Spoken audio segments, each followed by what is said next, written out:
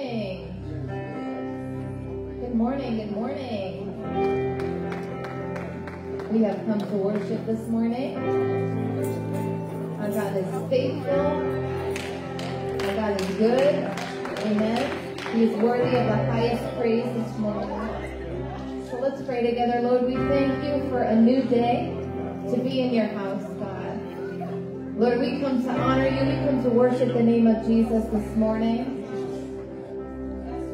God, I pray that you would cleanse our hearts and our minds right now, God. Just wash us this morning, oh God. We pray that as we come into your presence, you would change us. You would refresh us, oh God. That we would be filled once again with your Spirit, oh God. We pray that the name of Jesus would be glorified in this place, oh God. Would you have your way in our midst? In Jesus' name, amen.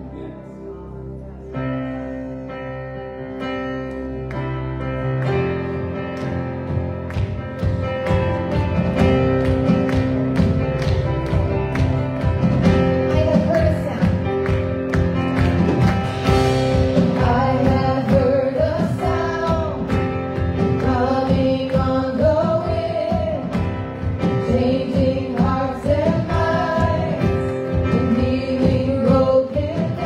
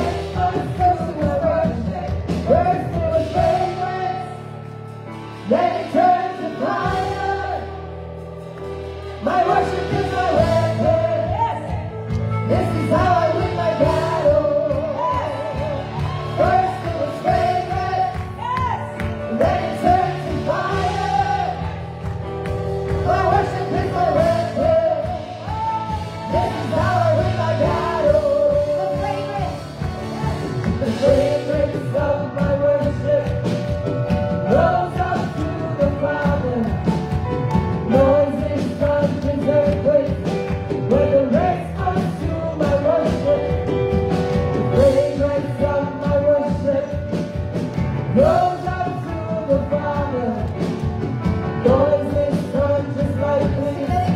When the rest comes to my worship, the fragrance of my worship. Rose up to the Father, noises come just earthquakes. When the rest comes to my worship, the fragrance of my worship. Rose up to the Father, noises come just like me.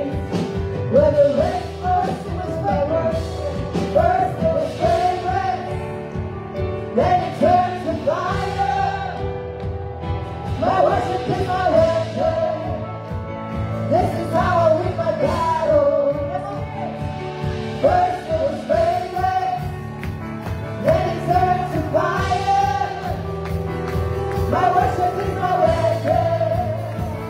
This is how I win my battle.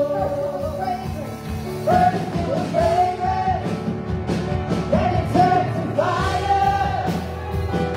My worship is my weapon. This is how I win my battle. First it was fragrance, then it turned to fire. My worship is my weapon. This is how I win my battle. This is how I win, win, win. This is how I win. The smoke of my worship release upon the earth.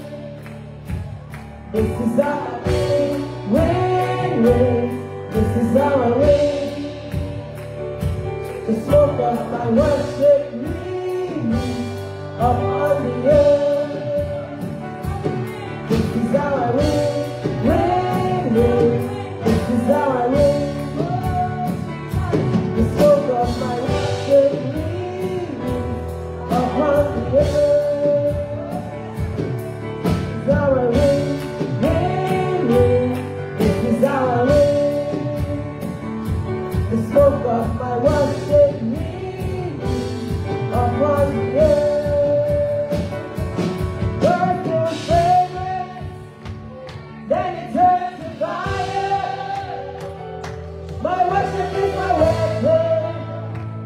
This is how I win my battle. First it was fragrance, then it turned to fire. My worship is my weapon. This is how I win my battle. First it was fragrance, then it turned to fire. My worship is my weapon. This is how I win my battle. First it was fragrance, then it turned to fire. My worship is my weapon. This is how I win my battle. This is how I win, win, win. This is how I win. The smoke of my worship release upon the earth. This is how I win, win, win. This is how I win. The smoke of my worship release upon the earth.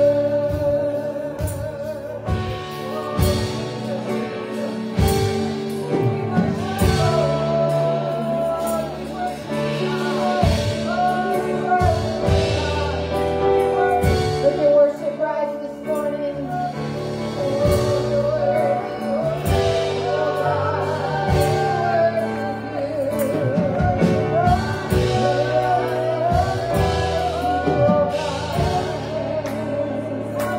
This is how I win, win, win. This is how I win. The smoke of my worship release upon the earth. This is how I win, win, win. This is how I win. The smoke of my worship release upon the earth.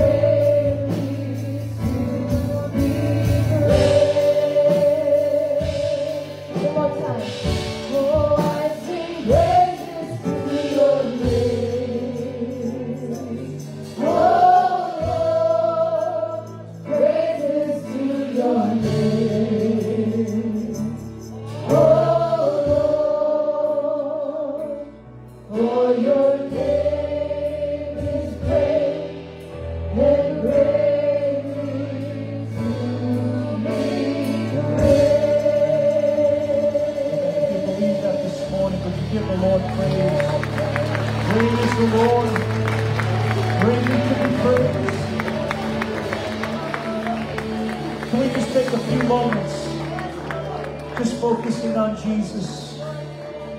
Come on, just worship Him. Reach out to Him. Praise and exalt His name. Hallelujah. We welcome you, Holy Spirit. We welcome you, Jesus. Hallelujah. Hallelujah. Oh, we focus on you, God. Hallelujah. Thank you, Jesus.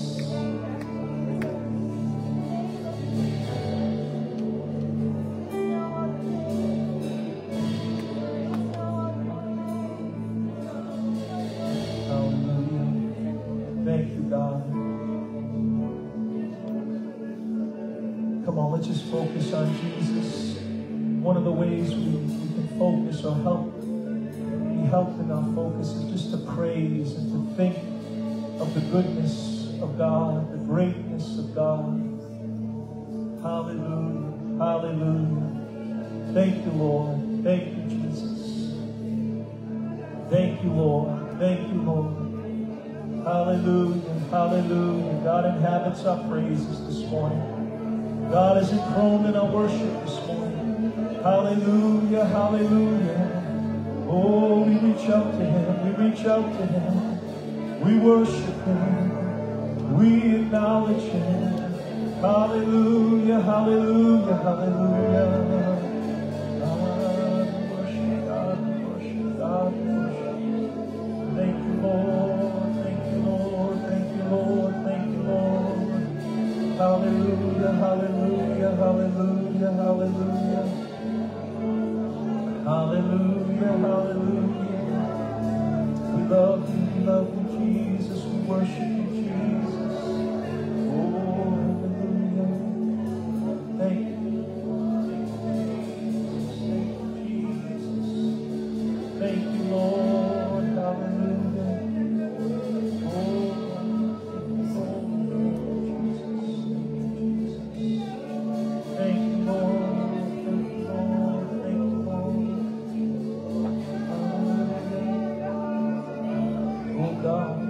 Inhabit our praises this morning.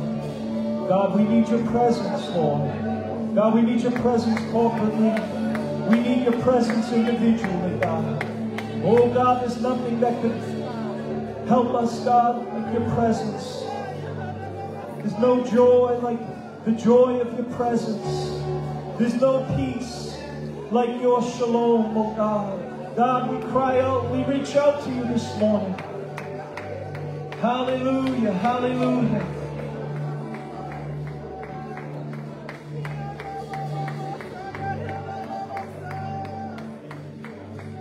Thank you, Lord. Thank you, God.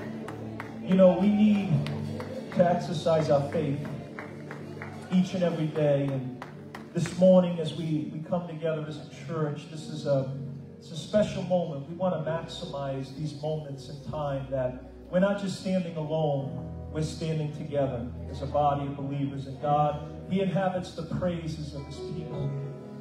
But you know what? I was thinking of the whole concept of faith. And, you know, sometimes I'm sure we're all facing something that just seems overwhelming. It just seems impossible. And it's like, you know, we just get defeated and discouraged. But we have to be reminded that every story in the Bible that we rejoice in or that we take comfort in at times have been people who have faced overwhelming circumstances. And when they had to believe, it was the hardest thing to do, but against all hope, the Bible says Abraham believed. And you know, there was a time when the people of God were trying to rebuild the temple and trying to move forward spiritually, that it was just one obstacle and one discouragement and one challenge after another. And then the word of the Lord came to the prophet in Zechariah 4, and it says, who are you, O mountain? Who are you? Who do you think you are? But before Zerubbabel, you become a plain. And it won't be by might, it won't be by power, but it'll be by God's Spirit. And this morning, every mountain you and I face, it just screams at us, give up. It just screams at us, quit. It just screams at us, there's no hope. But the word of the Lord is, who are you, O mountain? Before Zerubbabel, it should become a plain. And this morning we need to just exercise our faith one last time, one more time this morning and say, Lord, I believe, help my unbelief. The Lord would say to us, all things are possible to those that believe. Come on, let's believe God one more time in this situation, one more moment. We express our faith and we're going to sing, God, turn it around. And we're going to just declare it. We're just going to prophesy, God, you're going to turn it around. God, you're going to do it, God. God, I'm not going to lack in faith. I'm not going to give up, God. If Abraham can wait years, I can wait years. Come on, we're going to believe God this morning. I want you to move out of your seat. I want you to sing it. I want you to prophesy it. I want you to declare it this morning. I want you to believe it today. Come on, we're people of faith. It might look impossible, but our God is a God of the impossible. Come on, one more time. Believe God. Hallelujah. Hallelujah. Come on. Yes. And turn this thing around. God, turn it around. God, turn it around. Come on, people of faith. God, turn it around. Something's rising in this place. Something's I'm rising. calling on the name. Holding on the name. It changes everything. God, turn it around. God, turn it around. Let's sing it again. Praise God. I'm praying God come and turn this thing around. God, turn it around. God, turn it around. God, turn it around. I'm calling on the name that changes everything. God, turn it around. God, turn it around. God, turn it around. 'Cause all of my hope is in the name of Jesus. Breakthrough will come in the name of Jesus.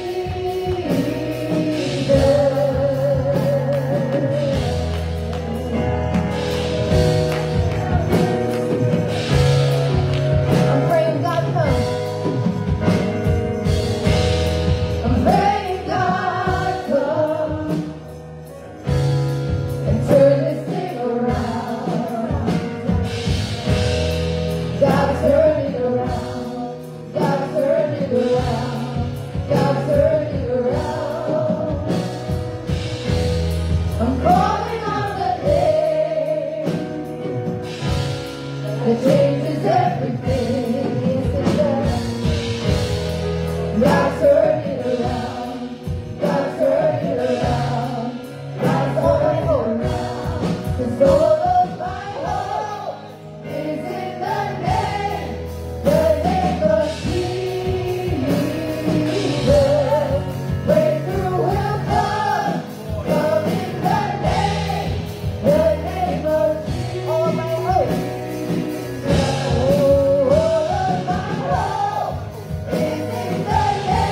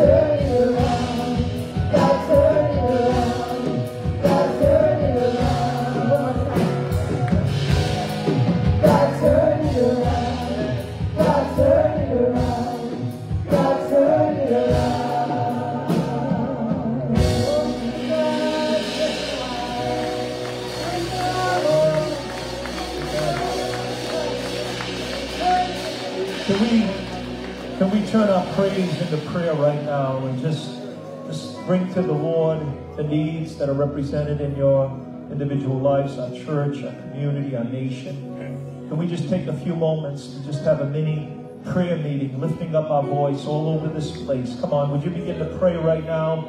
Those things you're believing God to turn around. It could be something in your family. It could be the condition of our culture, our nation, all the things that we're facing. Come on, now's the time. This is a prime moment, a prime opportunity to call on God.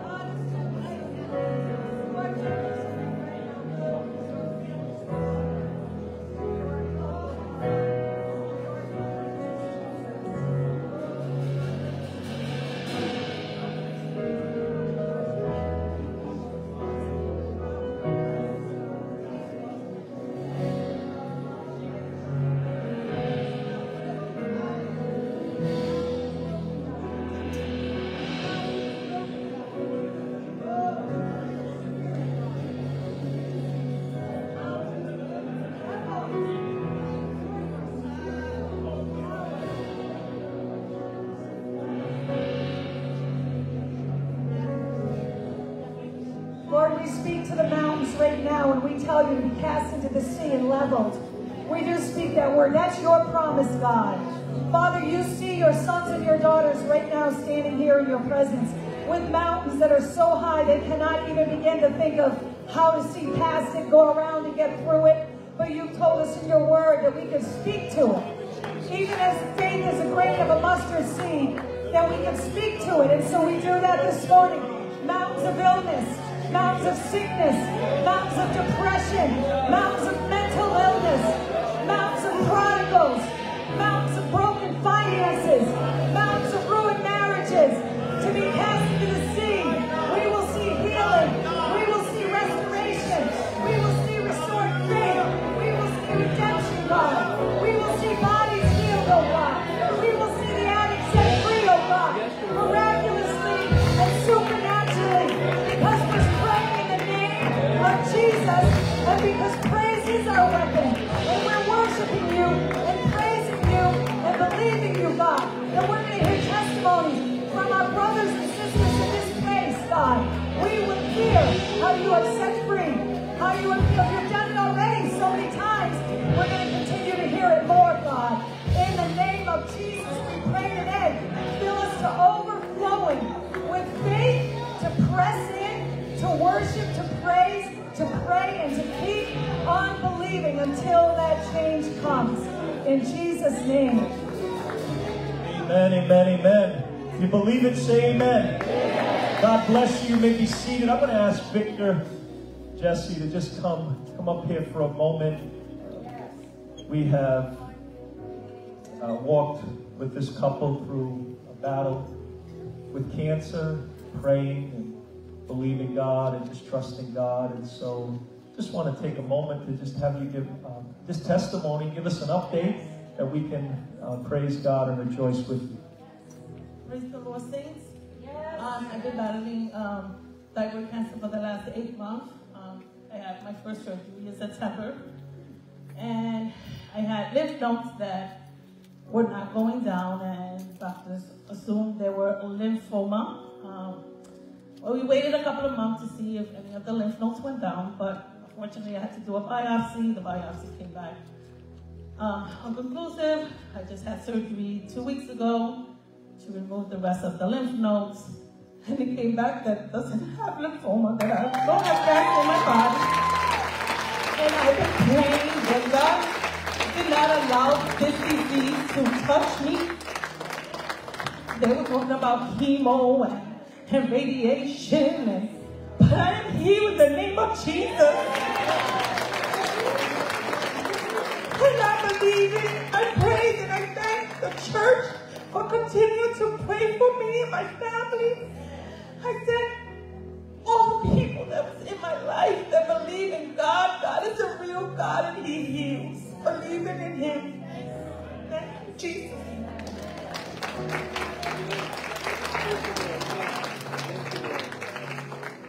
Come on, give the Lord praise this morning. Thank you, Lord. Can we just sing one more song this morning, and I'm going to have you stand again. And one of the songs is Your Great Name. And I want us just to worship and honor him for what he's done.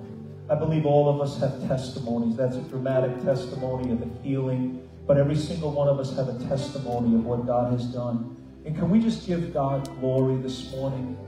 And you know what?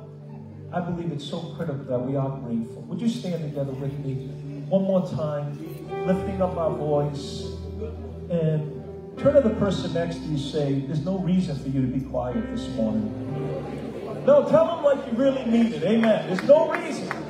There's no reason for us to be quiet this morning. Amen. Amen. You might be discouraged. You might be going through something and it clouds the whole horizon. But don't forget what the Lord has done. The Bible says, forget not all his benefits. Come on, we forget. We forget sometimes. And right now, as the people of God, you individually, God's looking at your heart. This isn't for the person next to you. This isn't for someone else. You're not trying to impress me or anybody. This is you and God, and you're just saying, your name is great. I worship you. I put aside my attitude. I put aside my bitterness. I put aside my unforgiveness. I put aside what I'm going through today, God. I'm not going to let the devil mute me. I'm not going to let the devil cancel me. I'm going to praise. I'm going to declare your great name. Can we do that for the honor and the glory of Jesus Christ?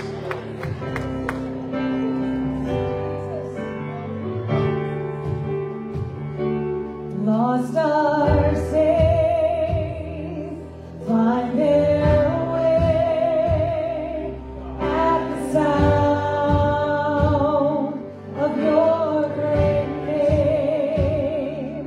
All condemned, feel no shame at the sound of your great name.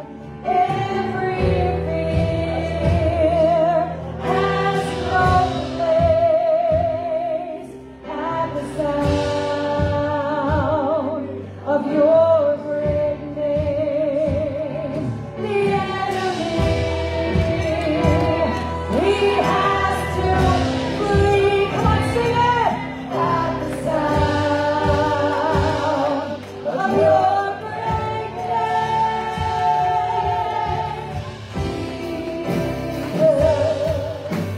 Worthy is the Lamb who was slain for us.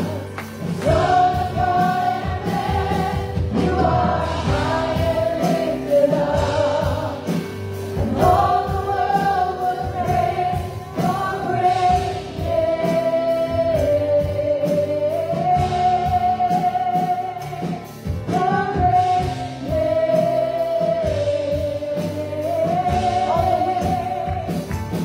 All the find their strength at the sound of your great name. Hungry souls receive grace at the sound of your great name. The fatherless, they find their rest at the sound of your great name. The sick are healed, and the dead are raised at the sound of your great name.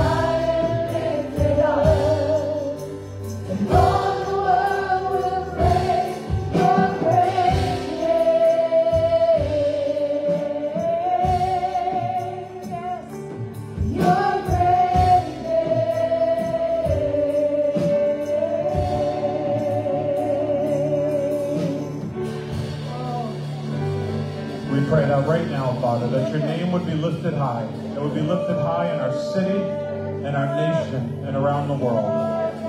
Father, we pray that the lost would find you again, God. The lost in families.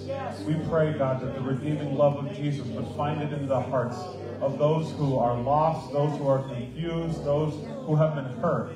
That the broken would be restored, oh God. Even in our church, in this room right now, those watching on the live stream, Holy Spirit, that you would just move. Comfort those who need comforting, God. Comfort those who are mourning, God. Those who are experiencing loss.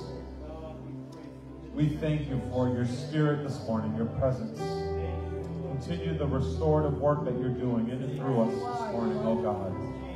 And in Jesus' name we pray. Amen and amen. Amen. Well, before you're seated, take just a minute and welcome a few people that are sitting around you.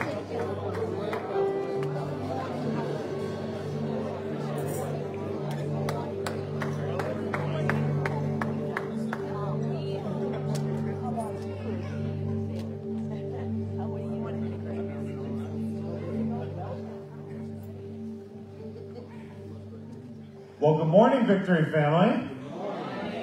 How's everyone doing? Maxwell, what's up, man? How you doing, my friend? Good to see you. It's so awesome to be in the house of the Lord, isn't it? Did you just feel his presence? Well, we want to just take a few moments and just give a couple of announcements just to remind you of what's happening. If you could, again, just continue sharing our live stream. We say it every Sunday, but we want to remind you, you never know who's going to get connected with what's going on in the life of the church. That helps us out, helps our social media out. So go ahead and hit that. If you're watching on our live stream, you can simply share it just by tapping it right now. We want to remind you, Wednesday nights, we have something for the entire family. We have life groups for the adults. Are you guys enjoying Revelation? What chapter are you guys in right now? Chapter 6. Awesome. Moving right along. Getting into the good stuff, huh? So we want to encourage parents to come out for that. If you have kids or teens, we have youth. We have a great time with our youth in the cafe. We also have children's ministry and nursery. We also want to remind you, did you get a pamphlet when you came in today?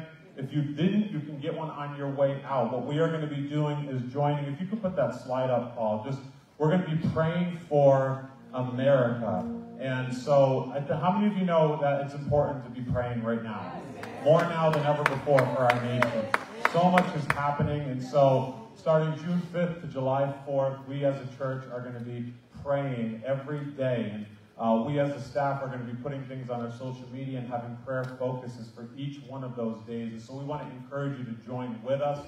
Those sheets that you got will have just a full spread of exactly what we're going to be praying for each day. So take it, bring it home with you, take it to work with you, and just be praying with us. And we're going to believe at the end of these 30 days that God's going to do something. He's already doing something, but we just want to continue praying and pressing in. Amen? We also want to remind you of our Edify Singles Ministry. They have a couple events coming up. So June 11th, the Sweet and Sour Treats game. I want to go to that. I'm married, so my wife said, no, I can't go to that. But if you are single and you love games and snacks, that's a great opportunity for you to come out and connect. And then there is another event in September 10th. And the reason why we're promoting it now, it's actually a Rail Explorer Lantern Ride, and they sell out so fast. So money is due like within the next few weeks. If you need more information, you can see Jessica or Elsa, or you can go into our church app, and we have all the information for all of these events. And if you have not yet downloaded our free church app, these are the things that you can do on it. You can give, but you can also go to the sign-ups and stay updated with what's happening in the life of the church. Amen? Amen. Amen. We also want to welcome our first-time guests. If this is your first time here, could you just give us a little wave? And can we give a nice, loud welcome to Victory Church? Welcome, guys. Welcome. And those watching on our live stream, we welcome you. If you wouldn't mind helping us just by filling out one of our connection cards, they're right in the seat pocket in front of you. Whether you're just passing through or you're looking for a church to get connected with, we want to pray with you, answer any questions that you may have about the church, and connect you with people. Amen? We've had a great, just past couple of weeks, people are filling these out. We're calling and praying and just hearing awesome testimonies of what God is doing. Amen? Well, before we go into our offering, how many of you know what we are celebrating or remembering this weekend? We we have Memorial Day, which is on Monday. And so we want to take just a few moments to honor. So the United States has fought 12 major wars and numerous smaller skirmishes in its history. Memorial Day is how we honor the soldiers, sailors, airmen, airwomen, and Marines who did not return home. The holiday dates back to the months immediately following the Civil War, when a few towns and cities began honoring their dead. In 1868, General John A. Logan, at the time the head of an organization for Union veterans, later a U.S. Senator from Illinois, and the man for whom Logan Circle in Washington, D.C. is named, called for May 30th to be designated Decoration Day. He said the purpose would be for strewing with flowers or otherwise decorating the graves of comrades who died in defense of their country during the late rebellion. The holiday was renamed Memorial Day after World War I, and its purpose became to honor all Americans who have died fighting the nation's wars. Since 1971, Memorial Day has been celebrated on the last Monday in May. And so we want to just show you a quick video clip to just honor what we're celebrating. I think it's important to remember that it's not just a day off so we don't have to go to work. There's a reason why our nation is called for it to be a day off. So we can take time throughout the day to remember why we have it off, for those who sacrificed and gave their lives. So we're going to show you this clip, and then Pastor's going to come up and we're going to pray. Amen?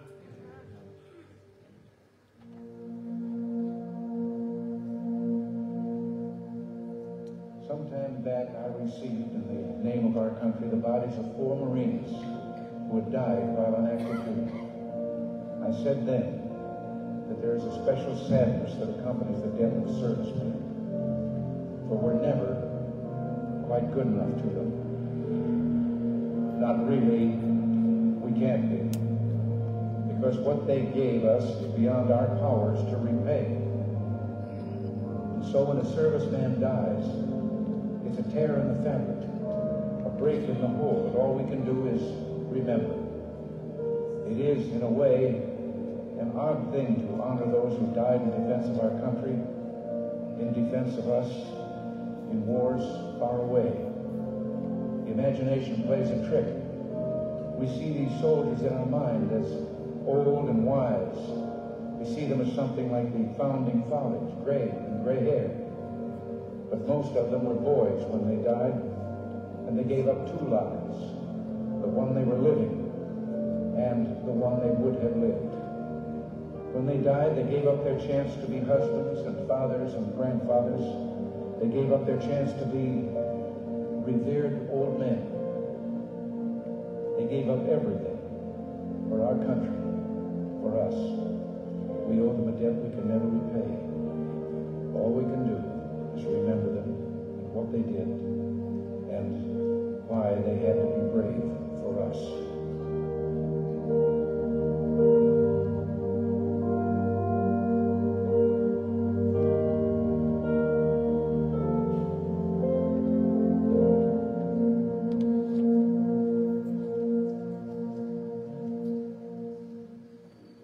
Amen. We reached out to some of those who are currently serving, and what we're going to do is we're going to have them stand. So if you are currently serving in any branch of the military or have served, could you just stand? And Memorial Day is a day to honor those who have passed, and so what we're going to do is those who are standing and those who have served, we want them to stand in the gap for those families who have lost loved ones and still suffer that loss to this day. Pastor's going to come and pray, but can we just take one moment of silence, just 20 seconds of just silence, just to honor those who have lost their lives.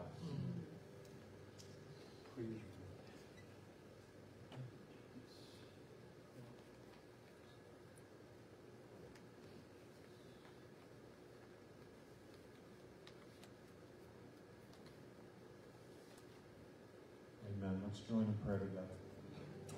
Father, we do remember those who have paid the ultimate price so that we can enjoy the freedoms that we do in this country. And Father God, we also pray and ask a blessing over those that are presently serving and those that have served, God. Many times they're not thanked and not acknowledged, but we want to take a moment in your presence to acknowledge them and to pray for them, God. Pray a blessing over those that are serving, those that have been deployed. God, we ask that you keep your hand upon them. We ask that you protect them. Let your presence go with them. Let your presence be with them in a powerful way, God. Keep them through every challenge, through every battle, through every struggle. God, we pray a blessing over the families, over each and every one today that's standing. God, bring encouragement to them. Bring a blessing to them, we pray today. In Jesus' name. And everyone said, amen. Amen. Let's just give a hand for those who are standing. And thank you for your service. We continue to pray with and for you and your families. At this time, we are going to shift to give our offerings, our tithes, and our offerings. And just want to share a little story before I read a scripture. So I was away this weekend officiating a wedding of an old youth of ours, and so I was away for a couple days. And so my daughter Madeline, it's funny how kids miss you. You can only be gone a day and a half, and it's like you've been gone months. So I got home and couldn't see it. I got home late last night, so I couldn't see it until this morning. But she came in and was so excited. She made me a card, and so she brought the card in, and she had a little picture of me in there. Looked a little bit like me, a little work. But she had 2 rocks in there, and we like throwing rocks at Colt State Park. So she had found 2 rocks, and she had 2 candy bars. So she knows me. And she also handed me a $20 bill. And I'm saying to Tara, she had told me ahead of time that she wanted to give it to me, and she had tried to convince her that she didn't need to do that, and she busted out crying, and she got very upset. She wanted to do it. So in my head, I'm like, I can't take $20 for my daughter. And so I'm like trying to think, how can I give this back without, so she gives it to me. And I just said, this is a gift that someone gave you. I said, you don't need it. She's like, that's okay, Daddy. I have 2 other ones. And I'm like, 2 other them? Well, go get them. Gas price, right? Gas. But no, I told her the importance of what we wanted her to have it for, to get her something nice. And so we did the exchange, and everything was fine. But as we were praying in the cafe, the Lord, I was just thinking about that. And the Lord, I was just talking to the Lord, and he just began sharing his heart with me. It's him as our Heavenly Father. And giving is something that sometimes we church people can be reluctant to do. When it's the giving part of the sanctuary, people tense up. But the Lord was reminding me of that encounter, and in such a small level, that's the heart of our Father. And if we can have that heart that my daughter has in our giving, it's what God can do in that. Because it's really not about the finances. It's about the heart. And people will argue and say, well, giving was the law back then, and Jesus got rid of the law. No, it's not really about that. Because you know what? If I rely on my own heart, the Word of God says that my heart is desperately sick and not evil. And so what giving does is it breaks that hold of greed. And when we can learn to do that and adopt that into our lives on a weekly basis, what God can do with that. And some of you are struggling right now. And the Lord just reminded me of that scripture where Jesus said in Matthew chapter 7, or which one of you, if his sons ask him for bread, will give him a stone? Or if he asks for a fish, will give him a serpent? If you then, who are evil, know how to give good gifts to your children, how much more will your Father, who is in heaven, give good things to those who ask him? And so I'm going to invite you to stand with me this morning as we pray over this offering. We have the ways to give behind me.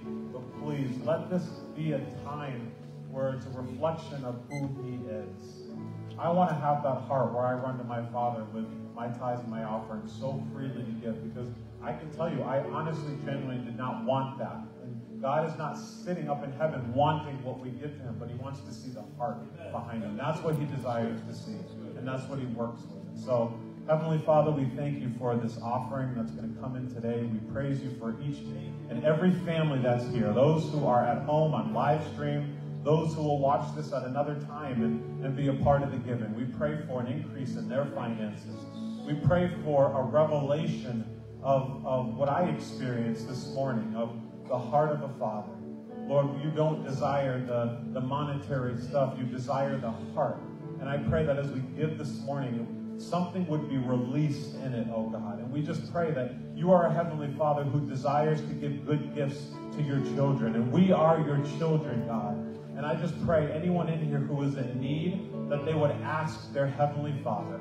And Lord, they would see a return. They would see you meet each and every need with detail, oh God. And we pray for an increase with these finances. We pray for our youth expansion. We pray for our outreaches in the city. We pray, God, for our missionaries who are overseas and even here in our nation, serving and giving their lives to spread the gospel of Jesus Christ. Father, we just thank you for all that we've been able to do, the Women of Judah Conference, God, the offerings that came in, Lord, that's going to bless the church in Liberia. Lord, this is your church giving. This is your church waving that money, just like my daughter, saying, we want to give to this, oh God. And I pray that they would know that their Heavenly Father sees their heart, and God, that you're going to meet needs this morning. We praise you and we thank you. In Jesus' name we pray.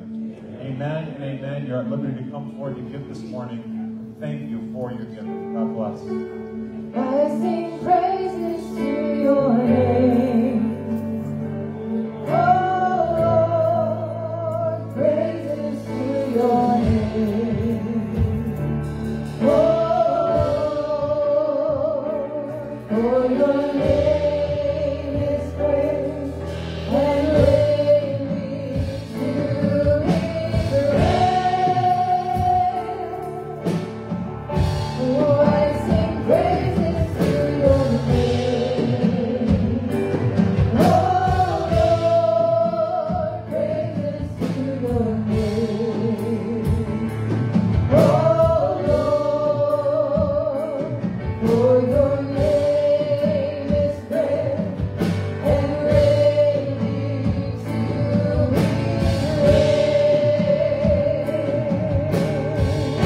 Oh, I sing praises to your name. Oh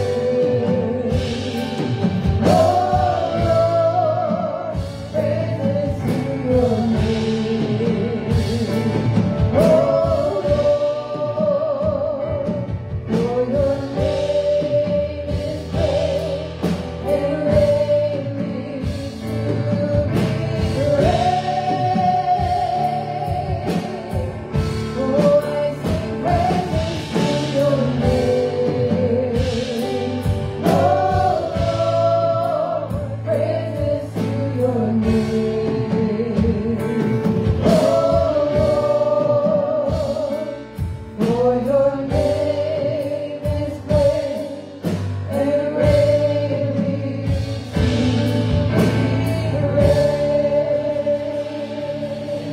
Amen. Amen. His name is great and greatly to be praised.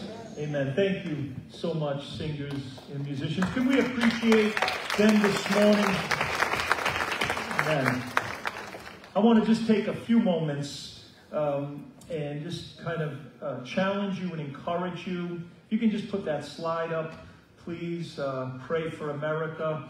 This brochure, this pamphlet that you received, is something that the Assemblies of God, as a movement across the nation, over 20,000 churches, have just called for us to pray for America for 30 days. Now, this is not something just one church, but this is literally thousands of churches. And I believe that focused prayer is powerful. So I want to just take a few moments to challenge you to really pray, to repost, to share what we put on Facebook, to encourage other people to pray. I believe that the day and age we're living in, we need to do more, not less, for the Lord's work. We need to pray more, not less. Amen? And this is a challenge because I believe our country is in desperate need of God. There has been a moral decline in our nation that is so obvious. You do not have to be a Bible student, a Bible scholar. You don't even have to believe in the Bible to identify the rapid decline of our culture. You might have heard this before, but in the 50s, in the 1950s, in the 1960s, in our schools, the major discipline problems in our public schools were cigarette smoking, skipping class, running in the halls, spitballs, chewing gum, and whispering in class. Those were the major disciplinary problems that our teachers, our administrators, and our faculties had to deal with in our schools. Today, the major problems, so sad to say, so heartbreaking, kids carrying guns, knives, and assault weapons.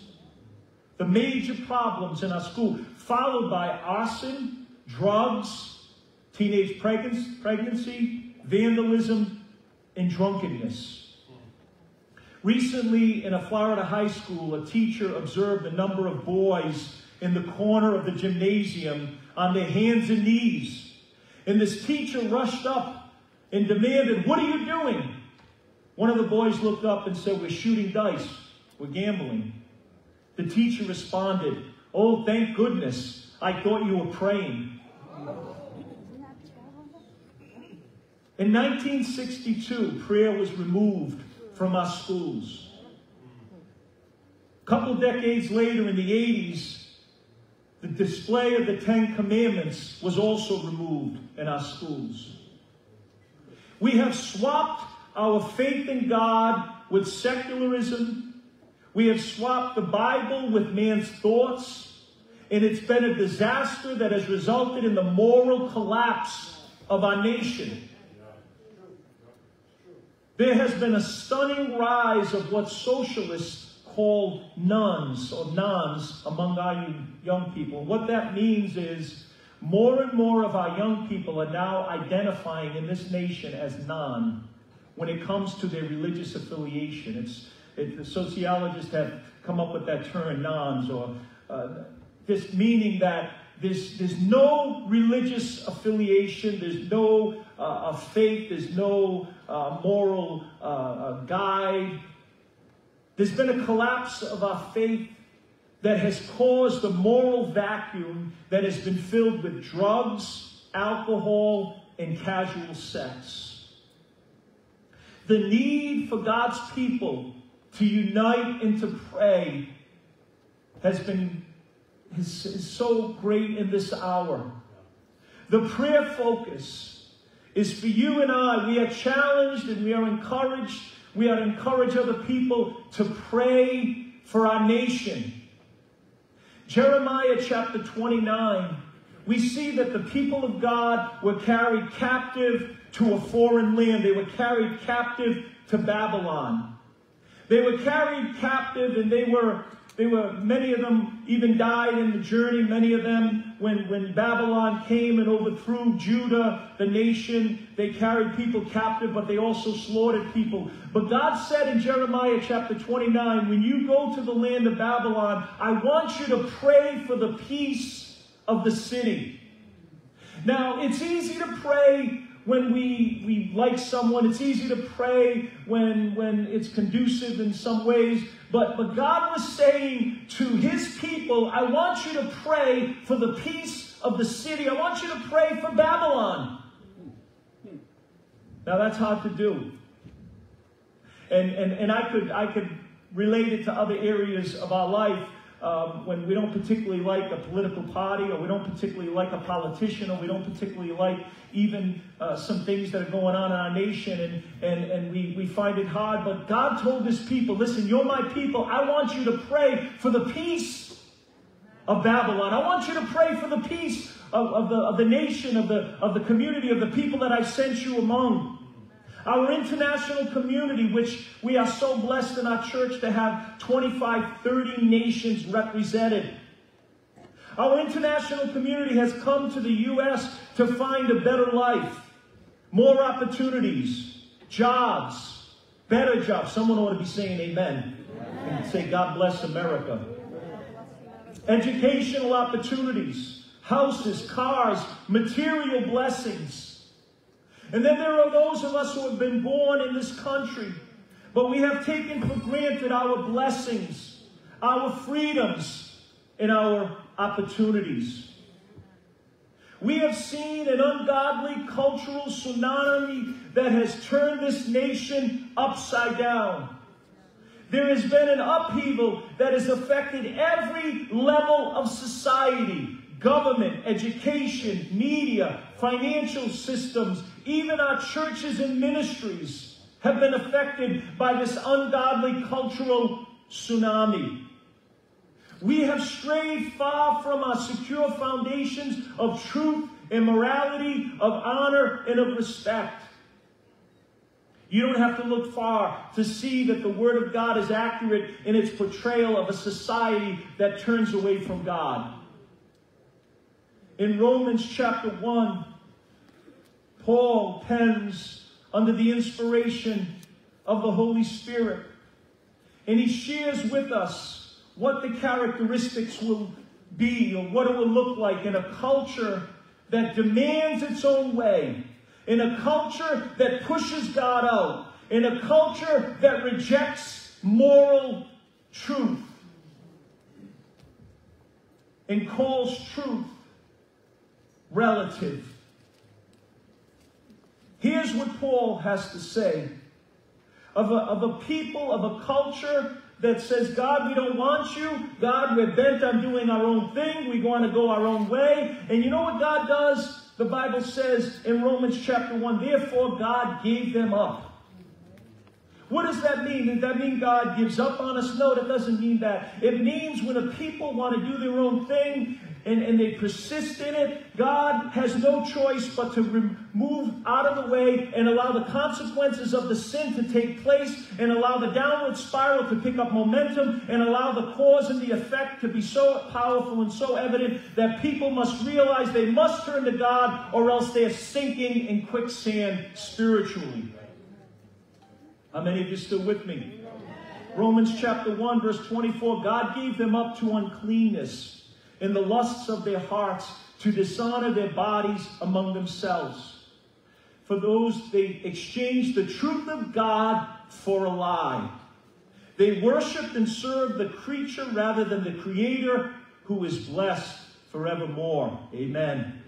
For this reason, God gave them up to vile passions. For even their women exchanged the natural use for what is against nature. Likewise also men, leaving the natural use of the woman, have burned in their lust for one another. Men with men committing what is shameful and receiving in themselves the penalty of their error which was due. And even as they did not like to retain God in their knowledge, God gave them over to a debased mind to do those things which are not fitting. Listen to God's assessment, a spiritual x-ray of the soul of America. Being filled with all unrighteousness, sexual immorality, wickedness, covetousness, maliciousness, full of envy, murder, strife, deceit, evil-mindedness. They are whisperers, backbiters, haters of God, violent, proud, boasters, inventors of evil things, disobedient to parents, undiscerning, untrustworthy, unloving, unforgiving, unmerciful, who knowing the righteous judgment of God, that those who practice such things are worthy of death, not only do they do the same, but approve of those who practice them. What an accurate assessment. My Lord, what a description of where we are as a culture and as a people.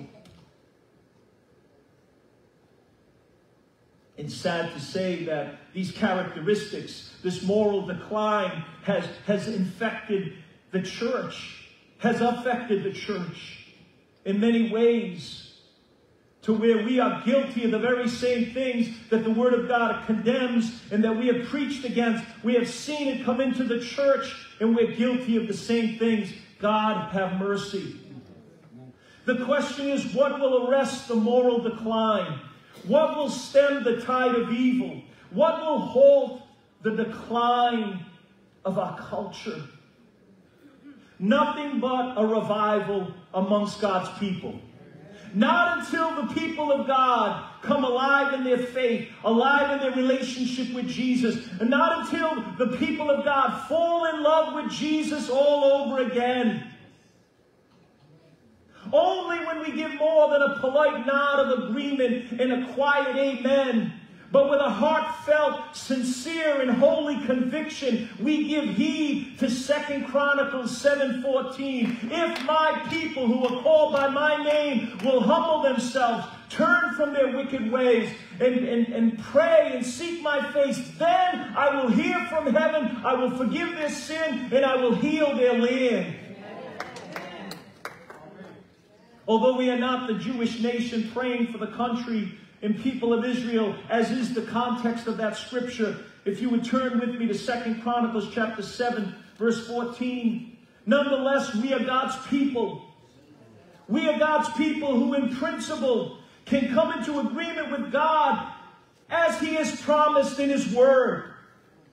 We can pray for our country. You and I are here in the good old U.S. of A., not by accident, but by divine design.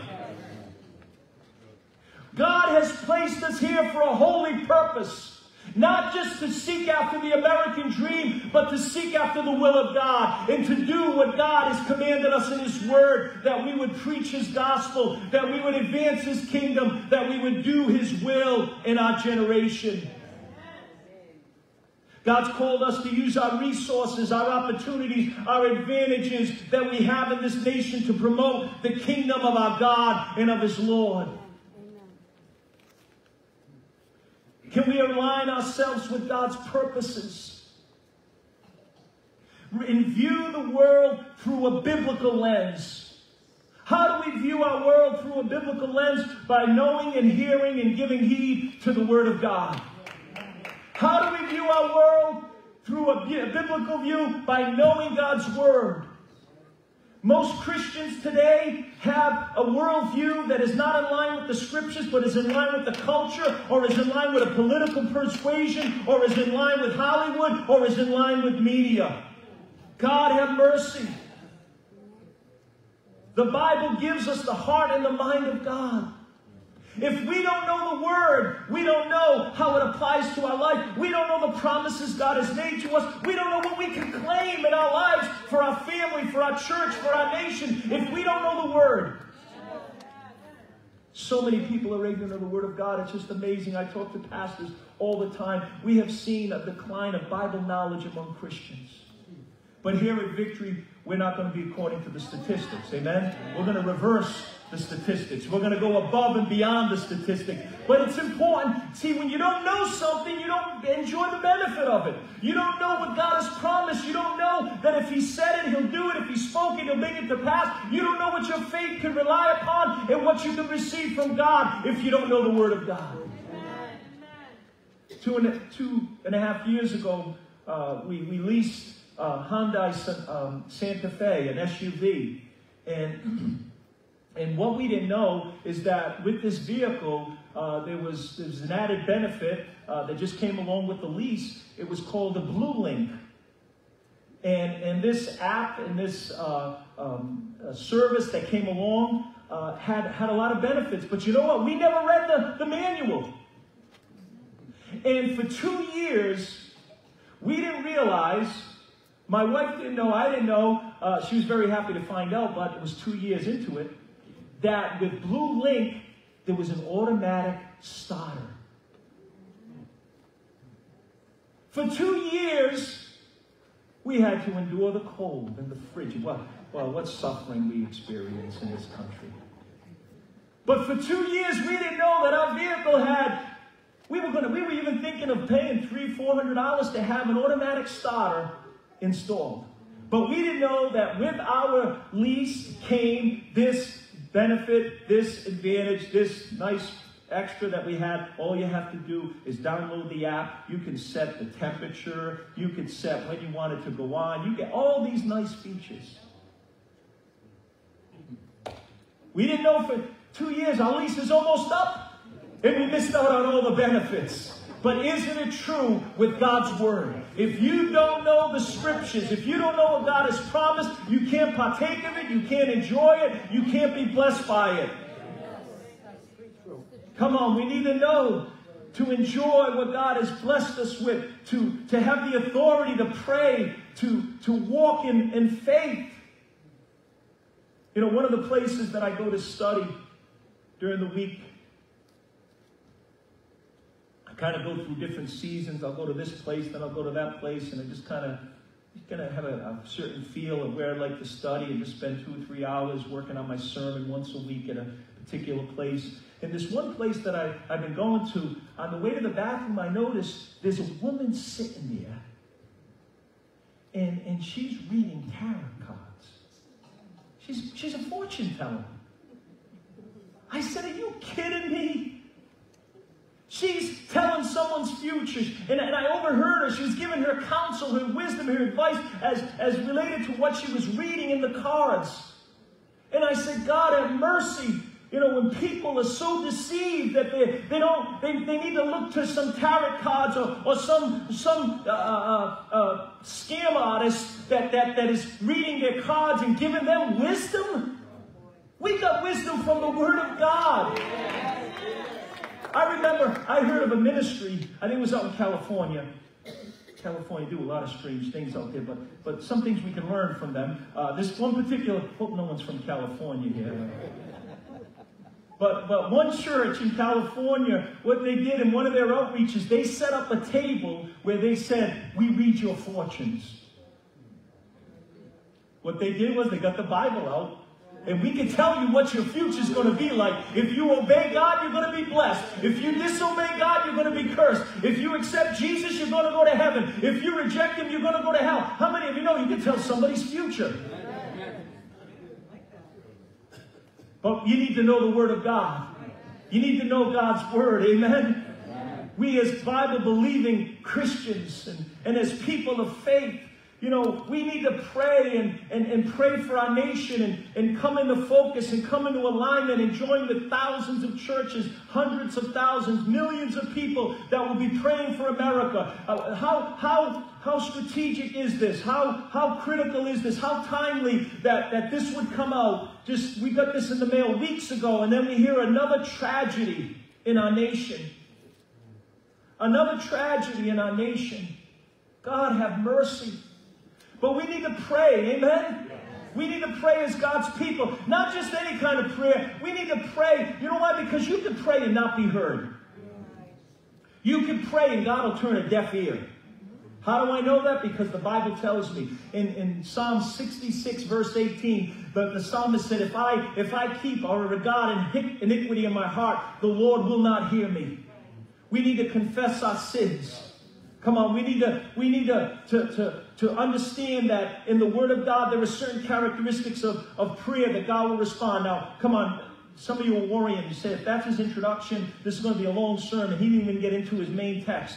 No, my introduction is longer than my sermon. I think, anyway. If it goes long, I'm going to blame it on the Holy Spirit because he's just giving me stuff. Come on, don't look at me like that. Amen. How many of you like when the football game goes into overtime? When the baseball game goes into extra innings? When the movies are 4 hours? Get to church, we want to run out. Thank you for that week. Amen. 2 Chronicles chapter 7. I'm going to rush right through this. You know this.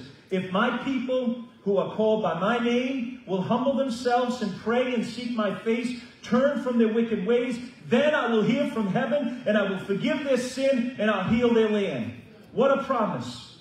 What a promise. Again, that was given to Solomon, and God spoke that to him for the nation of Israel. And again, this is in the context for Israel, but again, in principle, we can apply it. The principles of God are true. Why? Can we not humble ourselves? Amen? I'm talking about humility. I'm talking about coming before God and acknowledging that we need his grace, that we need his mercy. You know, in the Bible, there's many times that people knelt in prayer. I think that's still a good practice.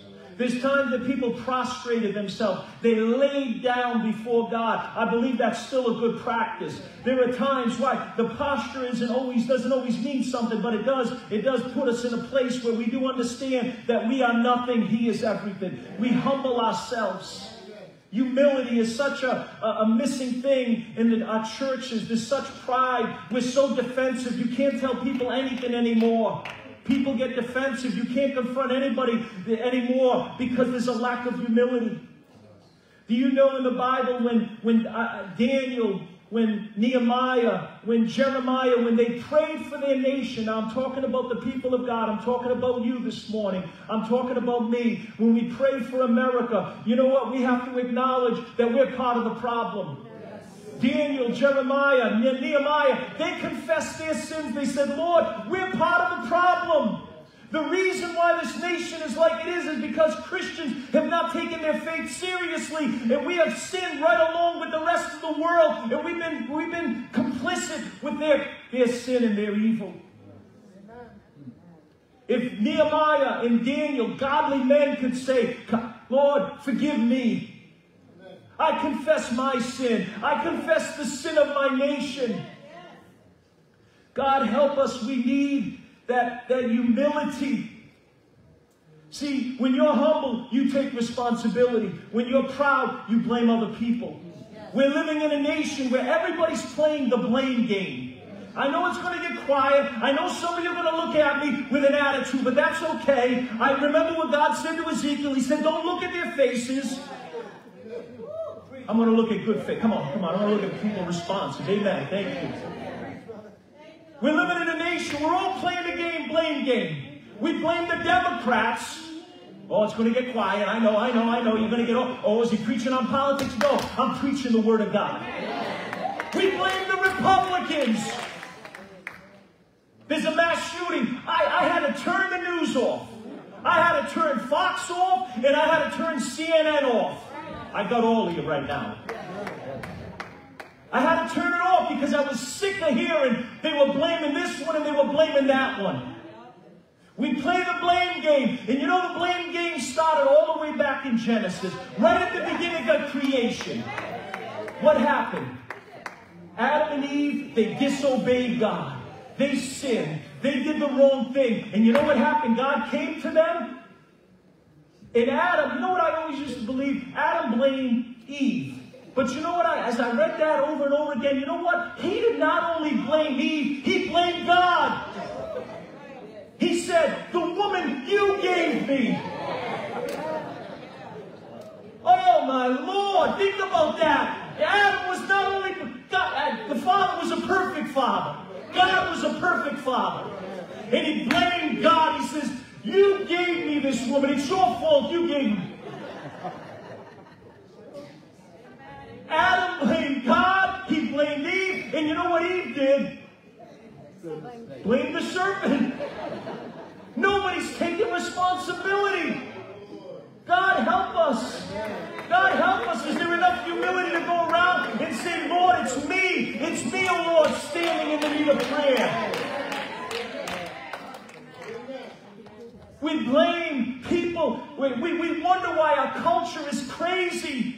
Look at the media. Look at what we promoted in Hollywood. We wonder why there's such a sensual spirit, and there's all kind of pornography, and there's all kind of lust, and there's all kind of perversion, and there's all kind of sin. We have promoted sex. We have applauded it, and then we talk about guns. We have promoted it in Hollywood. A movie's not a good movie unless 20, 30 people die brutally. Even our video games. I'm not going to ask you how many people you kill in your video games. You brutalize. Oh, it's going to get quiet. Come on now. Come on now. We make light of it. It don't matter anymore. We're killing people. We're mowing them down in games. We're watching TV and movies, and the more violence, the more people are killed, the more we enjoy it. And the more people flock to it. The nation's gone crazy. Amen. We've gone crazy, and we wonder why there's bloodshed. We wonder why kids are taking machine guns. They think they're playing a game. I know there's other factors, there's mental illness. I know there are those things. But listen, 50 years ago, they were using spitballs. What's happened? The moral decline of a nation. The moral bankruptcy of a nation that kicked God out, prayer out, the 10 Commandments out, and we wonder why we're in the position we're in, the condition we're in. Humility. Humble themselves. Stop blaming other people. There's enough blame to go around, yes. We do need some adjustments in our gun laws. There's greed on the part of those who produce the guns. They want to produce guns. Why? Because they make money. But there's also a lot to blame, the moral decay of a nation. Where the Bible says in Romans chapter 1, God gave them up. What does that mean? God says, you don't want me. You don't want my laws. Okay, I'm going to get out of the way. And let's see what happens. So we wonder what's happening in our nation.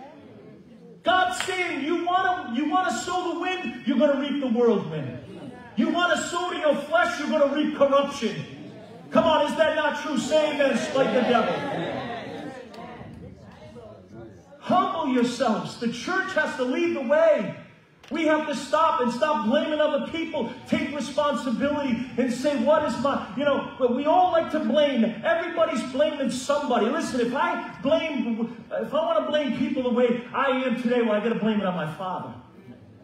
He's going to blame it on his father. His father's going to blame it on his father. You know where it's going back to? Adam and Eve. And you know what? We're going to blame God. Just like him.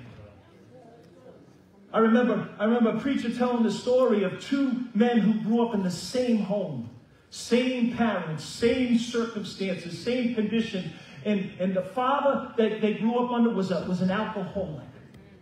He was an alcoholic who blew his family's money and messed up his family, and he had two sons.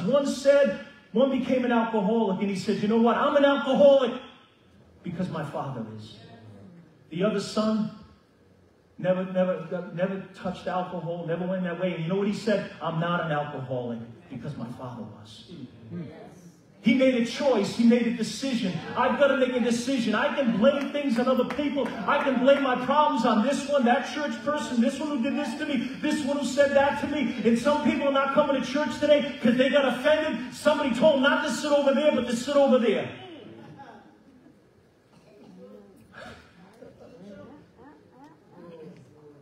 Humility. If my people who call by my name will humble, I got to hurry up. Seek his face.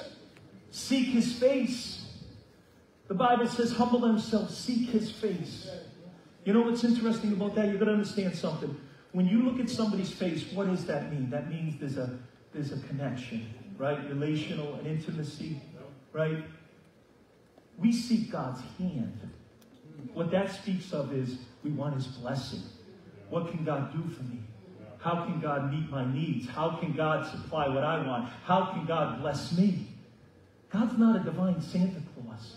He's our Heavenly Father. He's our God. Seek his face. That means intimacy. That means loving him and serving him and knowing him. One time I went to a pastor's conference in Florida, and my flight, connecting flight, I missed it or was canceled. So the airline gave me a voucher for a cab that was like an hour-and-a-half ride to my destination. I was supposed to be right at the venue.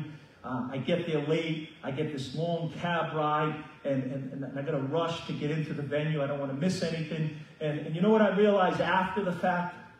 When I was getting out of the vehicle in a hurry, I noticed that the cab driver, he wasn't looking at my face. He was looking at my hand. Oh, you're not with me. In other words, he was looking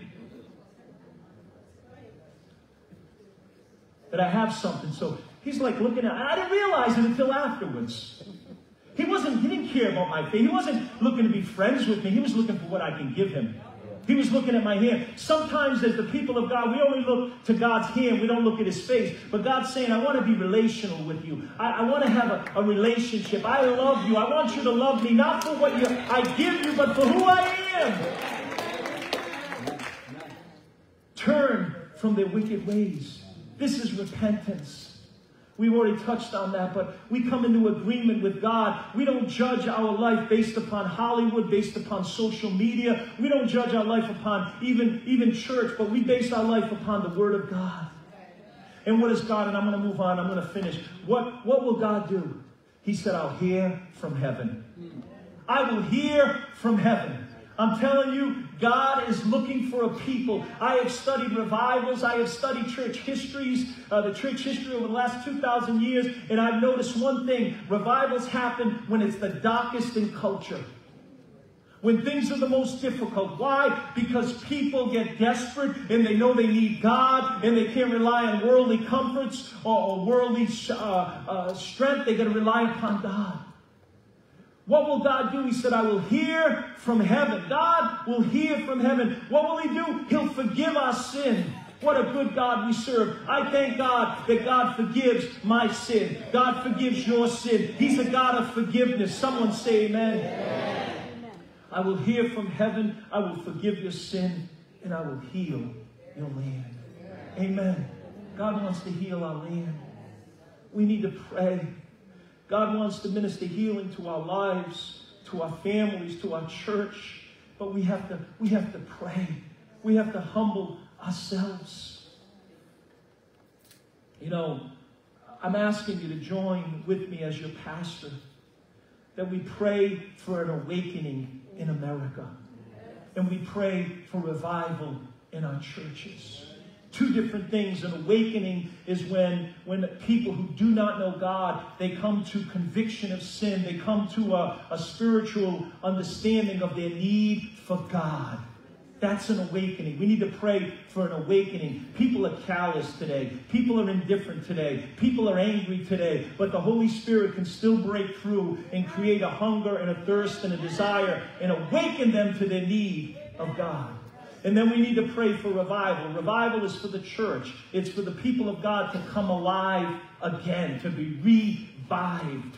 We need to come alive. You know, we need to pray for our nation. God has us here. And just like God told the people in Babylon, pray for the peace of the city. Pray for Babylon. We need to pray for America. The Bible says in 1 Timothy chapter 2 verse 1, I exhort you that prayers and supplications be made for all people, for those that are in authority, for governors, for kings, that we may lead a peaceable life. For God desires that all men would be saved and come to the knowledge of the truth. We need to pray. A friend of my wife's that she knew growing up in church, back in their home church in Bangor, Maine, they just reconnected and they were emailing, and one of the emails was, listen to this. This person, I don't know what church they work at, but listen to what they said. This is just in the correspondence with my wife. You're saying, how do I know it? Do I read her email? No, it came through the church account. Here's what she said. I'm getting ready for a South Korean prayer missions team to come Monday for 9 days. There are over 200 South Koreans coming from South Korea to the U.S., to 20 places in the U.S. for the sole purpose of praying with other churches for revival in the United States. Missionaries, they're coming from other nations to America, from South Korea, to pray for 9 days, to go to 12 cities, and to pray strategically for revival in America. God have mercy. We need to rise up. We are the people of God in this nation, in this hour, for such a time as this, and pray for America. Would you stand together with me this morning?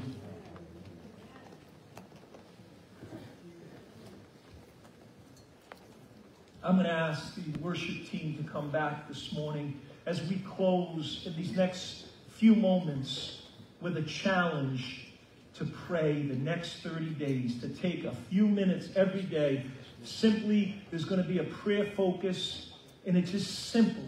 Each day, let God's people pray. If my people, if God says then, if, it's conditional. It's a conditional promise. If God's people do their part, God will do his part. I don't know how much more time we have in this nation or in this world. Jesus could come back anytime. But I do believe that whatever time God has allotted us, we're here in this moment of time. Strategically, God has allowed us to be here for such a time as this. Strategically, to be praying, to be the people of God, to be the church, to stand in the gap. The Bible tells us in Ezekiel, the Lord said, I sought for a man to stand in the gap, that I might not destroy the land. And you know what God said? I found no one. May God find many, many people here in Victory and around the United States. Not only in our Assembly of God churches, but every Bible-believing church, every true church of God. Praying for this nation, praying for an awakening, and praying for revival. I'm going to ask you this morning, just do one thing. We're gonna leave in 5 minutes, I promise you. If I don't finish, you can leave in 5 minutes. But I want to seal this call to action by you stepping out of your seat and standing at the altar and presenting yourself and saying, Lord, I want to be that person that prays. I want to be that person that stands in the gap. Come on, that's our high responsibility as the people of God. Come on, all of us committing. Come on, you say, well, I've got my own problems. I've got my own needs. I've got my own things I'm dealing with. Yes, I understand that. So do I. But you know what? We pray. We seek first the kingdom of God. And what did God say? I'll take care of the rest. I got to keep committing things to Him, but it's not going to stop me from doing what God's called me to do, what God's called you to do. Let's seek Him first and foremost. Let's seek His kingdom. Let's seek His righteousness. We trust Him with all things this morning. If you could just lead us in one chorus, and then I'm going to close us in prayer. But come on, just commit yourself this morning. Not just seeking God's hand. Many times we come to the altar seeking what God can do for us. Now we're coming to the altar to seek His face. We want to know Him. We want to be intimate. We want to be in relationship with God the Father.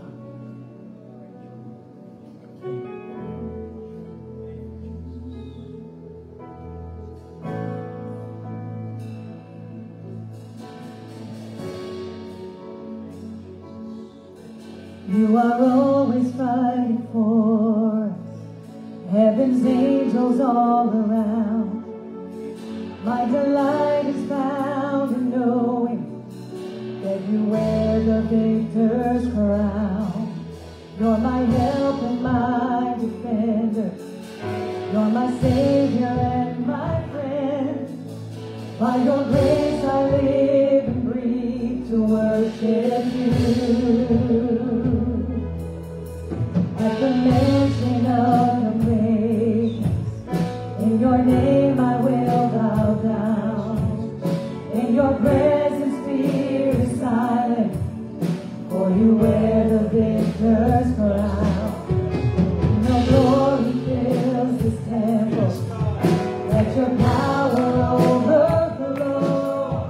By your grace I live and breathe to worship.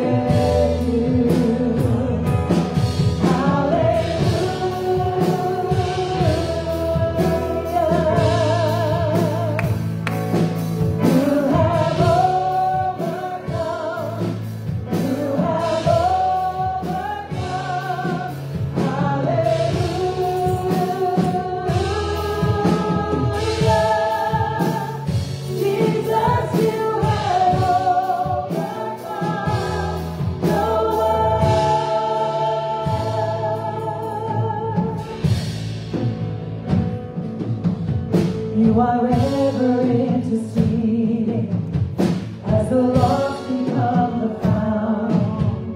You can never be defeated, for you wear the victor's crown. You are Jesus the Messiah. You're the hope of all the world. By your grace I live and breathe to worship you.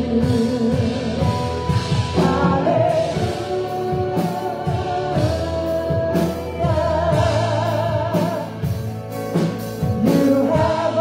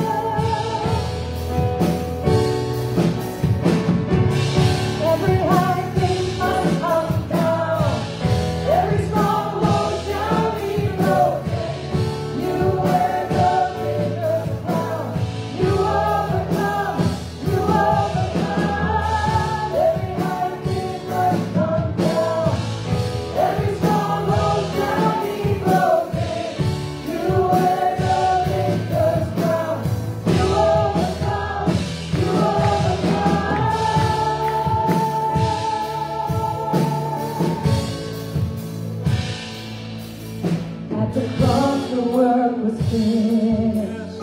You were buried in the ground. But your grave could not contain. For you wear the victor's crown.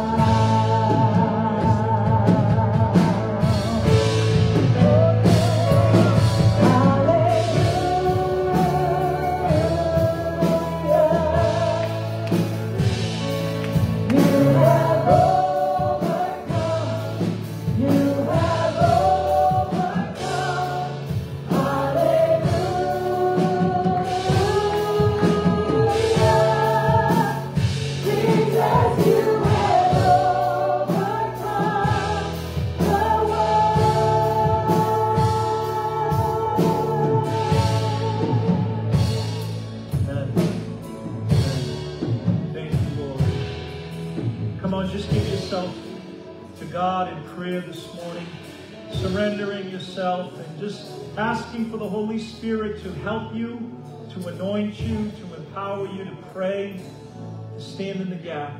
Father, thank you for this morning. God, thank you for a call to action, a call to prayer.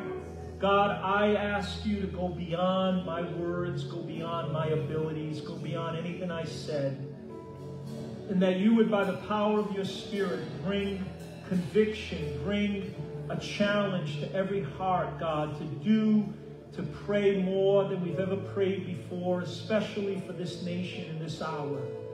God, our hearts are broken when we see our culture in decline and all of the fruit of that, the bad fruit, all of the evil, all of the sin, all of the bigotry, the hatred, the racism, all of the anger.